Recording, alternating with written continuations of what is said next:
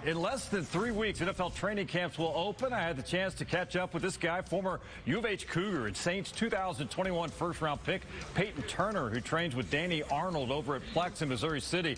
Turner is healthy again this year, and he is ready for year 2.